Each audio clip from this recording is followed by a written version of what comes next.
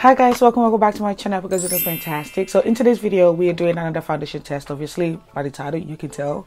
I don't know why that intro was a bit mocked up. Anyway, so in today's foundation test video we are going to be putting the Too Faced Burn This Way foundation to the test, and I have it right here.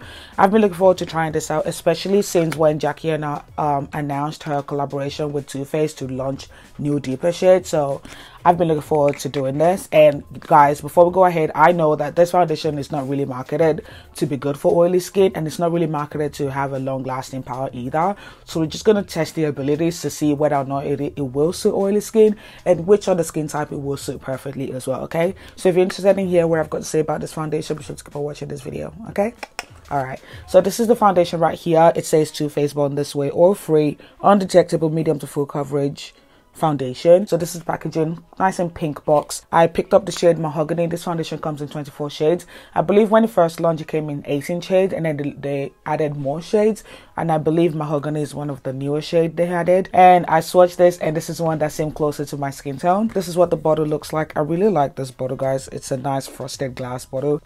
It comes with a pump as well, which is fantastic. So you also have 30 ml worth of product in here, or 1 fluid ounce if you live on the other side of the world. Too Faced claims for this foundation to be an oil-free foundation that masterly diffuses the lines between makeup and skin. Coverage so undetectable and skin so naturally radiant they'll think you were born this way. Tip for I woke up like this perfection: apply from center of the face outward and blend.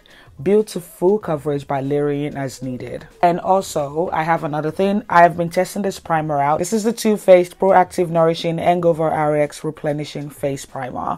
And I actually got the travel size. Yeah, I believe. I have been testing this primer and I don't really like it because, like, it's not once again, they didn't advertise this primer to be suitable for oily skin either. They didn't advertise it to have a long-lasting power.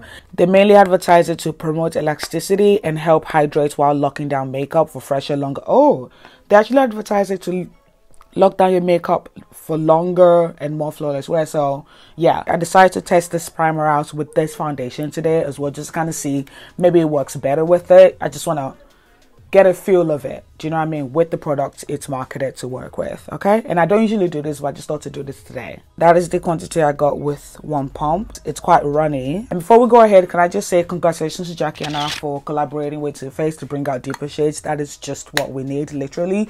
Women of color in this industry, like, doing things to represent us. That is exactly what we need. So I'm really happy that Too Faced is collaborating with her to bring more deeper shades for us.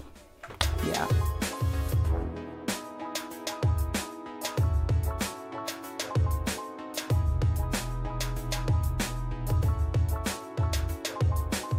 This side where I used a brush to apply the foundation looks more luminous than the side where I just finished with a beauty blender.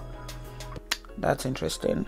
Alright, so we're still sitting on a light coverage, okay, but I'm not going to build it up. I'm just going to go into the areas where I feel like I need it the most, you know, and just kind of touch up a little bit.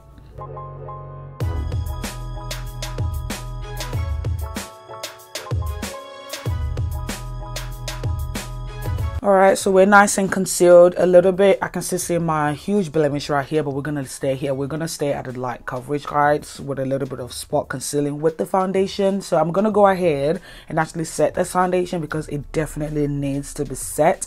And I'm going to set it using my MAC Studio Fix powder. Do you see the side set with a powder? And the side that is it. Just to add a little bit more light to my face, I'm not going to use concealer on top of this foundation whatsoever. I'm just going to go ahead and apply this Primark Banana Girl powder under my eye. Just kind of, you know, add a bit more light.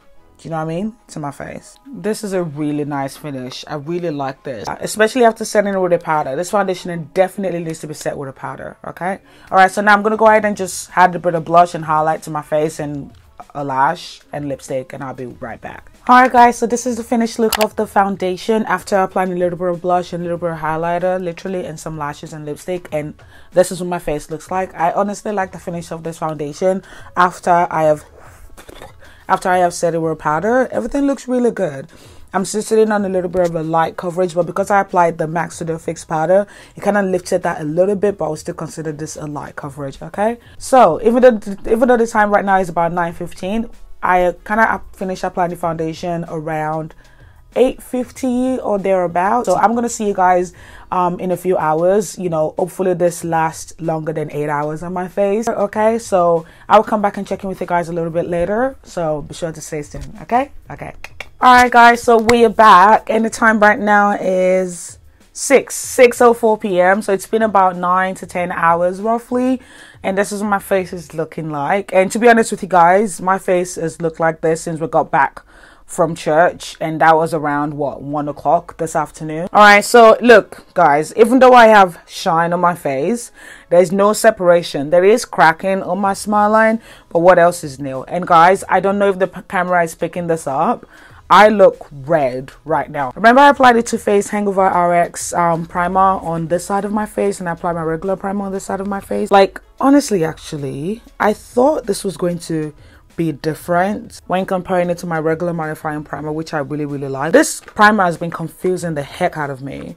This side that I applied the Hangover RX on, like when you touch it, it transfers a lot, and I can see the indentation of my finger on my face, and also I can see the transfer of the foundation on my hand.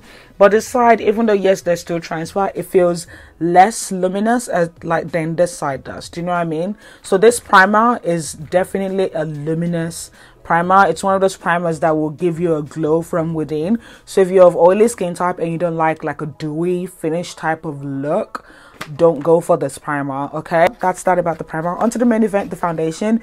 Honestly guys, this foundation didn't claim, they didn't have any longevity claim, they don't have any specific skin type claim. I didn't see anything of the sort everywhere that I checked. Okay, so I can't really say that this primer didn't meet to its expectation in terms of longevity and skin type claim and whatnot. But what I can say guys is that I would not necessarily recommend this foundation for someone who is after a matte finish, long wearing foundation and you have oily skin. I wouldn't recommend it. But if you have normal skin and dry skin and you have to have a nice luminous luminous finish type of foundation such as this, I would advise you to go for this foundation. This foundation is very lightweight. It's very comfortable to wear. You know, you don't really know that you have makeup on your face, except like when you have an accidental touch. You know, when you do an accidental touch and touch your face for like a second, like it transfers hell a lot. So they said 100% said this foundation blurred the imperfection, 98% said this foundation made their skin look absolutely perfect, 97% said this foundation provided natural coverage. Natural coverage, yes, make your skin look perfect. I don't agree with that. Blur the imperfection, I don't really agree with that. My imperfection for me are my acne scars, which I can't really see, so I guess it blurred it to a point, but that's mainly when I actually set it with the powder. Do you know what I mean? But my textures right here, I would have loved for this foundation to do something, you know, about it for me, but it didn't, you know, like my Hourglass foundation did and whatnot. So now, yes, as I said, you know, I've got shine. I'm gonna go ahead and kind of dab this shine with my beauty sponge and possibly touch it with a powder to kind of see, because I can't see any separation underneath the shine.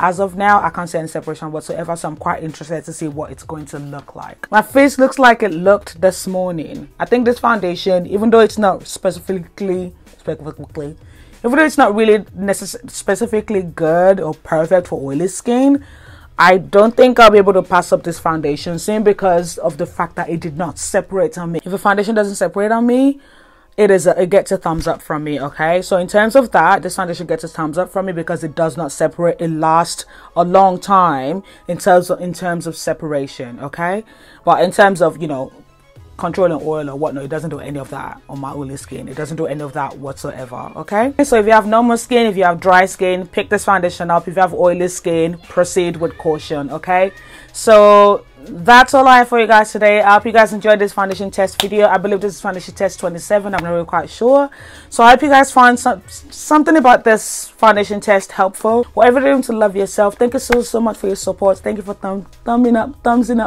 Thank you for giving all my recent videos a good thumbs up. Okay, and thank you for commenting. Be sure to keep commenting my videos just so that we can keep interacting. Okay, and 2018 is coming really soon. I am very excited. What are you looking forward to? All right, as always, whatever you're doing to love yourself, and I'll see you guys in my next video. Bye. I can feel my enemy begin to feel my drum. I am ready when it comes to pain. I could tell you things you won't believe I've done. I kill to feel